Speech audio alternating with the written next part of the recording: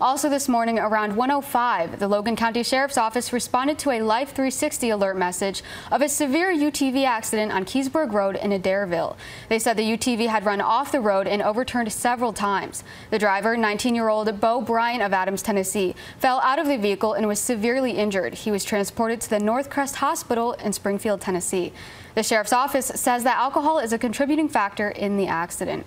The passenger, 19-year-old Devin Crenshaw of Springfield, Tennessee, originally relayed misinformation to the emergency operators, which the Sheriff's Office said caused a significant delay in the emergency services response. Crenshaw was arrested and charged with alcohol intoxication in public and wanton endangerment. He is in the Logan County Detention Center.